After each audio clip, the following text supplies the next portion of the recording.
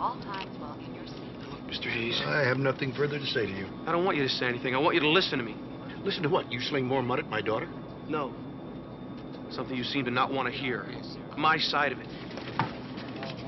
Thank you, but I've heard enough of your side. Now, there it is. Knew it was coming. The old Hayes backside. Answer to any and all problems. You know what your problem is, Mr. Hayes? You're afraid there is another side to all this, and you're not man enough to hear it.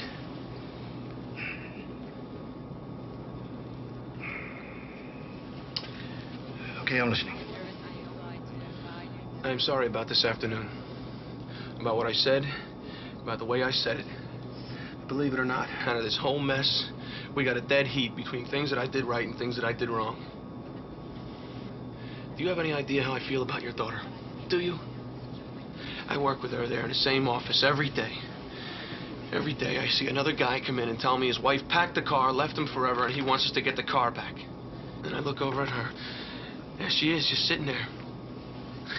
4 billion people in the world, half of them built for comfort, and I gotta pick this one to want to grow old with. That's not good enough for Maddie. She needs time. I gotta wait for this one. And maybe you're right. Maybe she's right. Maybe I am wrong, but I don't think so. I have had to chop myself up into little pieces. My pride, my personality, everything that I am into little squares for this woman. I tried to wear the white hat. I go over her house one night, heart on my sleeve, cards on the table. I'm gonna tell her I love her, I wanna marry her, I wanna promise her the moon, and excuse me, there is another man there. That's right. There's another man there. It's okay, this is the 80s, so I waited. I waited for her to make up her mind whether she wants him or she wants me, and she finally does, or so I thought. We spent a great month together. I wake up one morning and she is gone. Boom, out, just like that. Next thing I hear, she's at your house in Chicago. The next news bulletin I hear is that she's pregnant with a baby that may or may not be mine. Okay, she's confused. She wants to go away. She doesn't know who the father is. I understand that, but she wasn't even going to tell me.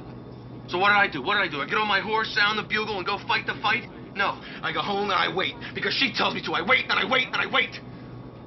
And you know why? Because I love her, because I am crazy about her. Marry her? Hell yes, I'd marry her. I asked her. She said no. So don't come around here making me the villain. Don't blame this on me. Marry her. Do I love her? Mr. Hayes, I would give up my life for her.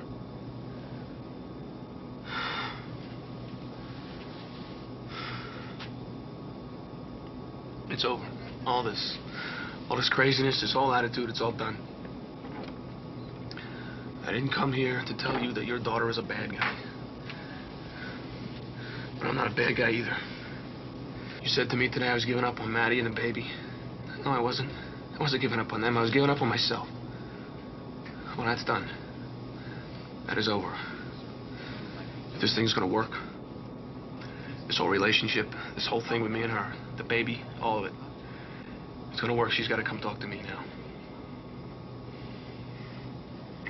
Thank you for listening.